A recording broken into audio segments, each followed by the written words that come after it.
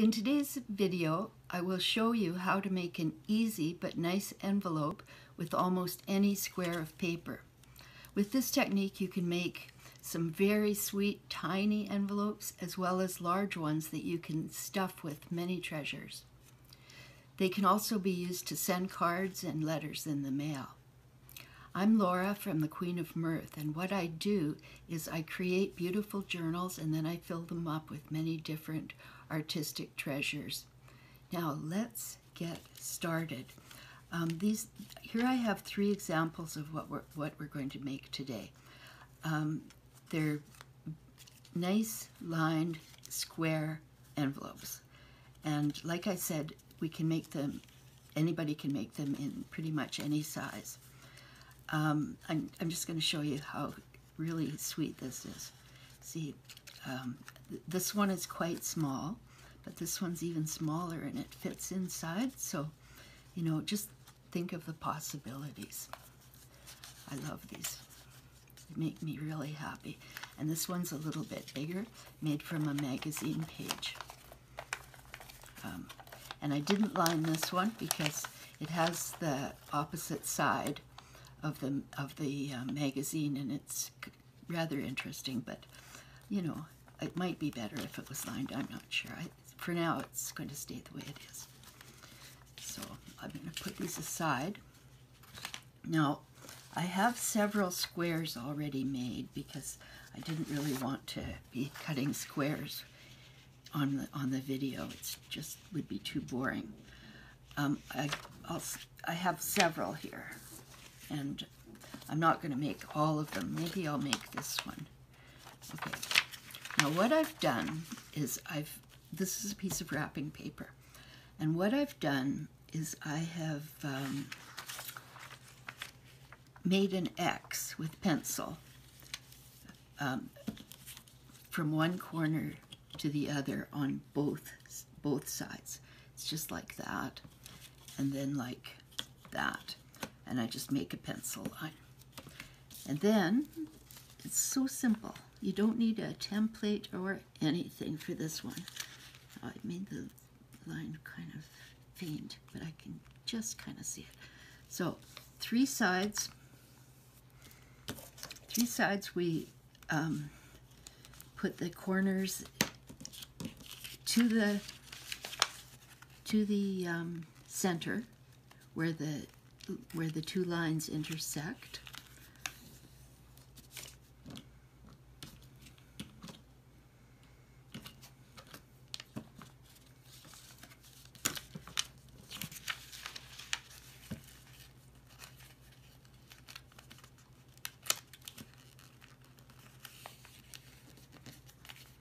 And they all meet up at the middle. Now, I take the bottom one out, and I just cut, I'll use the smaller scissors, I just cut a little nip here, and another one here. And remember, this is the bottom flap. This is the bottom flap. And then I just basically I just cut out a little triangle, and I don't need to measure it, but I'd say it's on this size of envelope, it looks like about 1/4 of an inch. Okay, now I just go up to the where I've made my line, and then I take this middle part and I snip it off. Now I get my glue stick or my glue, whichever I want to use.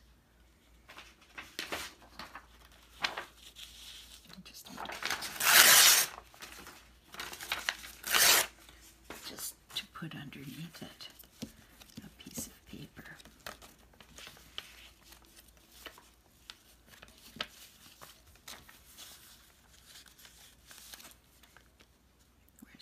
Here it is. Now I could use, this is the Art Glitter Glue. I could use either a glue or the glue stick, but I don't know why. I just thought I'd use the glue stick for this today, right now. It's good to have choices though, isn't it?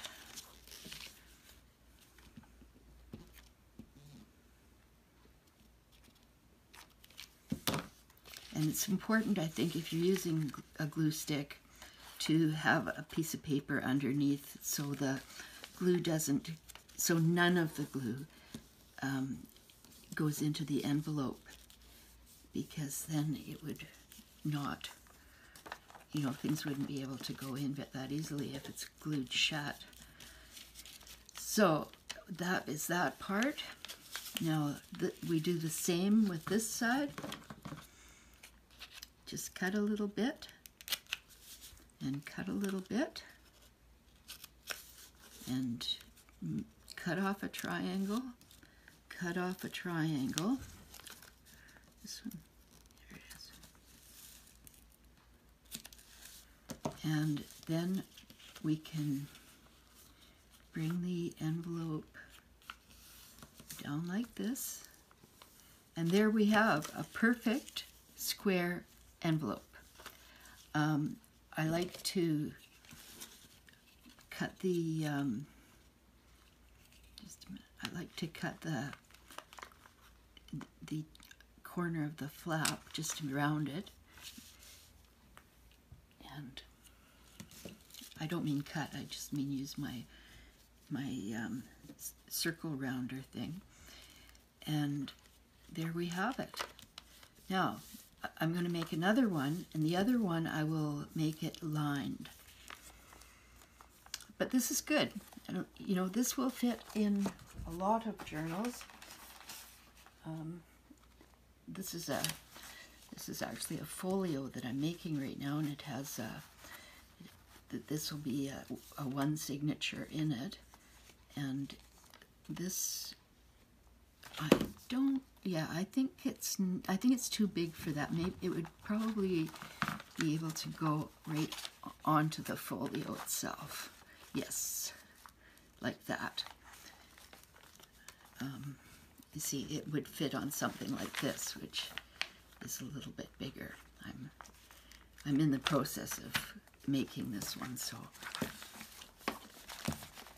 I'll do a video about that at another day, on another day.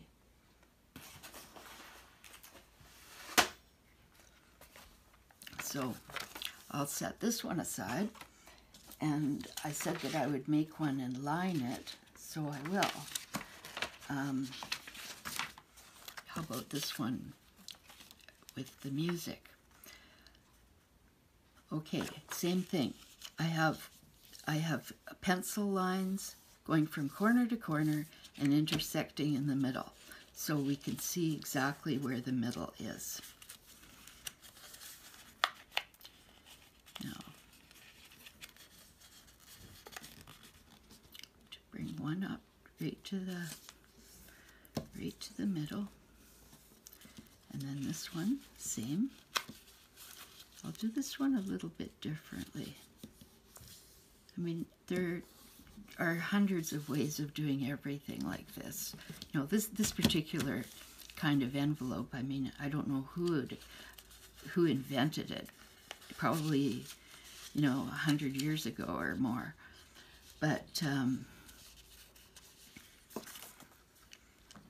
I really like making it because it's easy and it always looks good. The square is always nice, I think.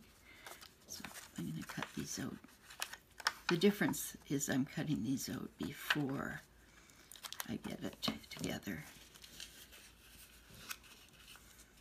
It doesn't really matter which, you know, what order we do these things in. So here we have it. I think it's a little off. So yeah, it's important to get it right to the corners. Okay. And then I like to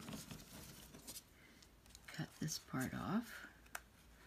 And if it's a little, this is a little off. You see, this This is a bigger a bigger indent than this one. This is smaller.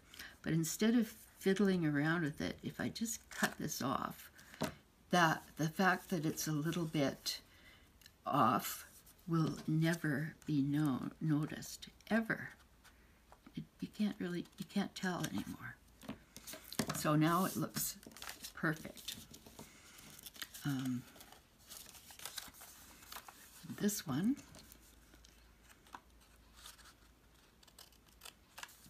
I have to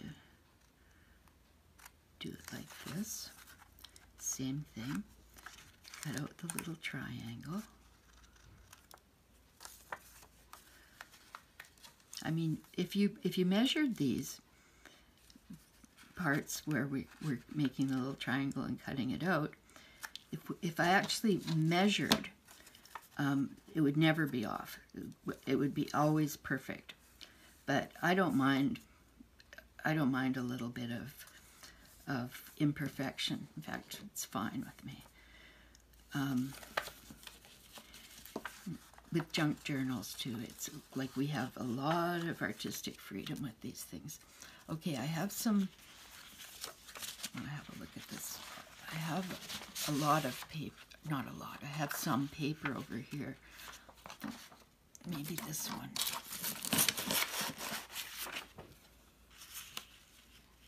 Yeah, I kind of like that. Okay, so, okay,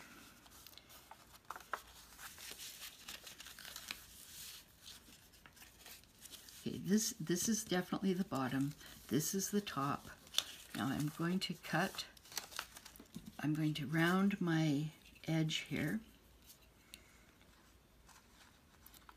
with my corner rounder punch, which I love, and I wouldn't want to be without it. It's a good little thing. Okay, now before I glue the envelope together, I'm going to just measure and cut out a piece. So I just trace around it like this.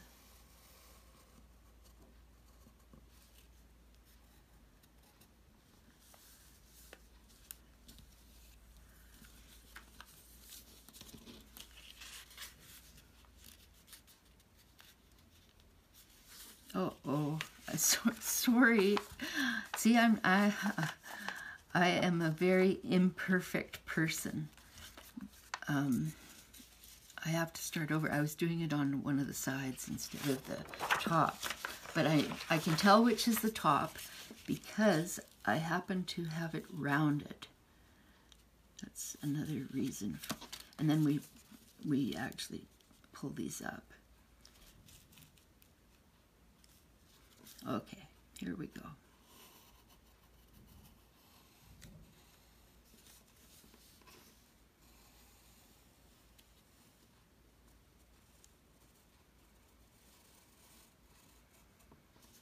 Now, we want to make it down. This is just a little insert for the envelope, so it will appear, you know, so instead of seeing this white with the pencil mark, we'll see some pretty paper when we open the envelope. But, and it's like this, it's like the envelope shape, but it has to extend below where these meet. It doesn't have to go very far, but it has to extend below.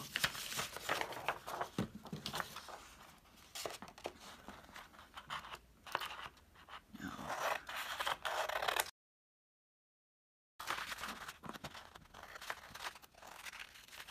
I probably should have traced around on the good side of the paper, or on the print side, in order to make it perfect, but hopefully it's fine. So let's see if it fits.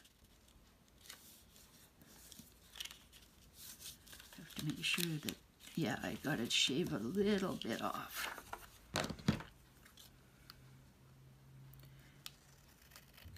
sure that the envelope will open and close and that this will fit inside. Okay, that will...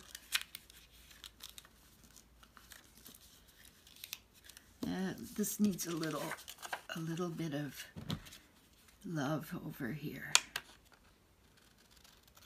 Just a bit.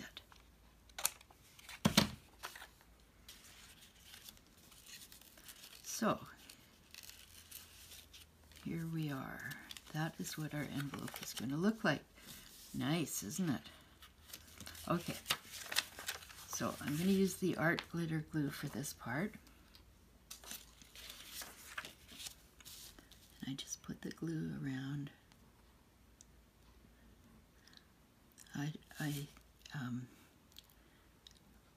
I'm so angry, but not angry. I shouldn't say I'm angry with myself. I should say that I'm just kind of frustrated because I have destroyed the beautiful metal tip that came with this art glitter glue. The glue is wonderful. It's very good quality, and it comes with a nice, very, very narrow metal tip that you take off and on. Put on, take off. And it also comes with a pin that you can put inside that metal thing so that the glue apparently is not supposed to dry in there. And it keeps it from clogging. Well, for some reason, and I'm not sure how I did it, but my metal tip got, the glue dried in it, and I couldn't get any glue out, so I was trying to overcome that problem by using the pin to push the glue out of the tip. And the pin broke inside the tip. Now inside the tip there's a great big piece, or a great big part of the, look at this, nice envelope, would you say? I would say so. I have to put this part down. How about that? Isn't that pretty? Anyway, about the art glitter glue. I cannot get the pin out, and the little metal tip is full of dried glue, and I don't know what to do. So if anybody out there knows how to deal with a problem like that, please let me know. I mentioned it in a previous video, and I can't be going on and on about this every time I make a video. But I really want the metal tip to work. Right now I don't have it. So what we do is what I do is I simply glue the two inside flaps, glue the bottom one to them, press it nicely, and voila, everything is done. I have a foam folder here somewhere.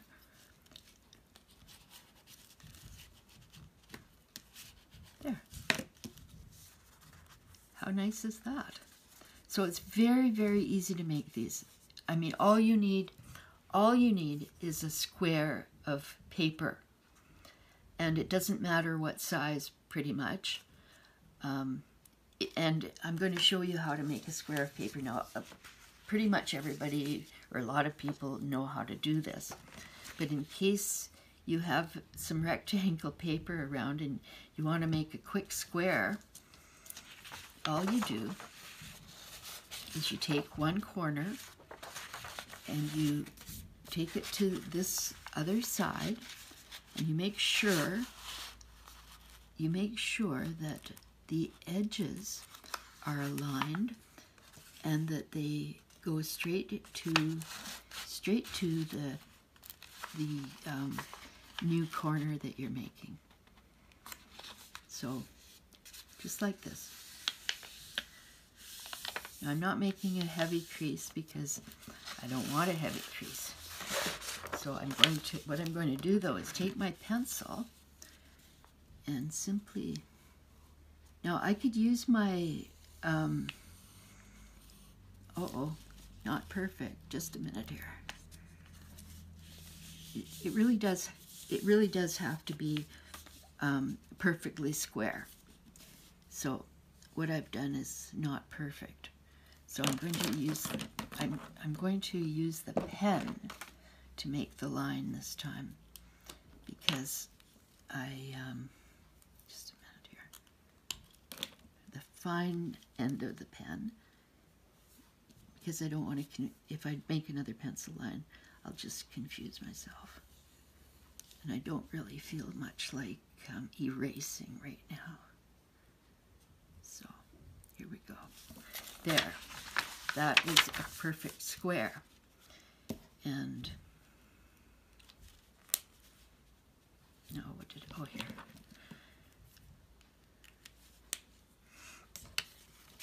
So, now I could use my, my paper cutter thing, but scissors, good old-fashioned scissors will do the job.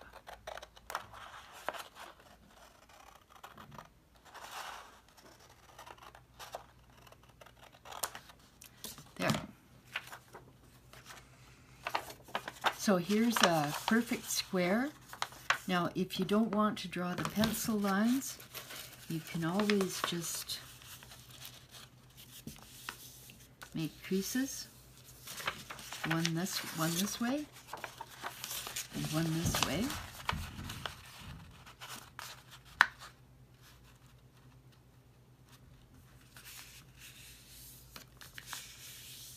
There. And you can carry it. Now you have the places where the sides have to meet. Here and here.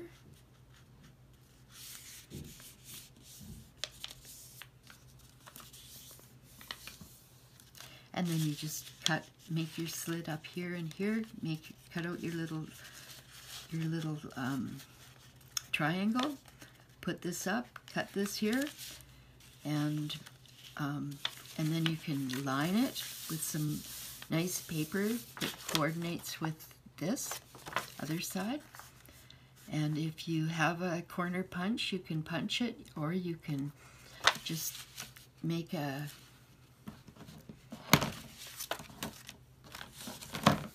just do it yourself. Like, you can even kind of make a fancy one like that.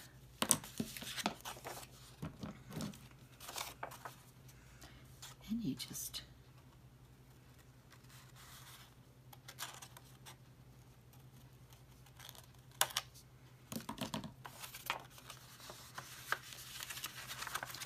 now this is what it's going to look like when it's done. Like so. I don't like that. Just a minute here. And there are no real mistakes. I think in art it's pretty hard to make a mistake. There's a lot of, just a lot of learning that we do in decision making.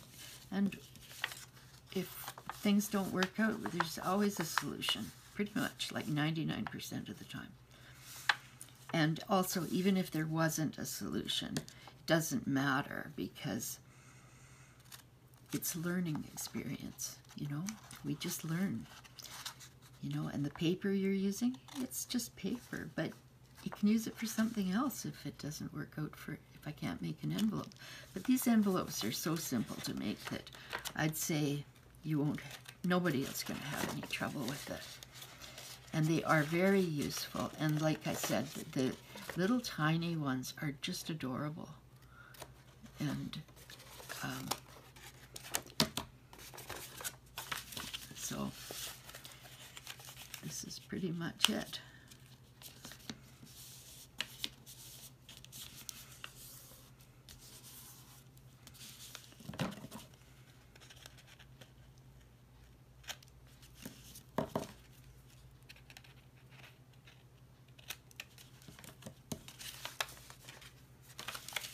So, I guess this is it for today.